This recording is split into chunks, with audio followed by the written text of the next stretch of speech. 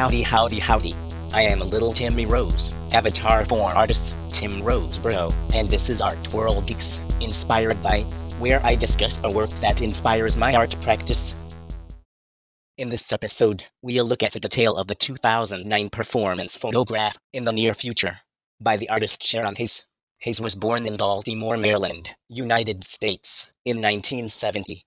The artist is known for her performance and installation works that often involve elements of text and speech.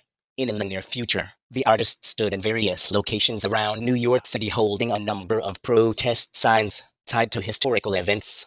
This work inspires me to think of ways in which performance can be pushed out into public space and then documented in interesting and engaging ways. Until next time, I'm Lil Timmy Rose, avatar for artist Tim Roseborough. Subscribe to my YouTube channel and follow me on social media and the web at ARTWORLDGEEK.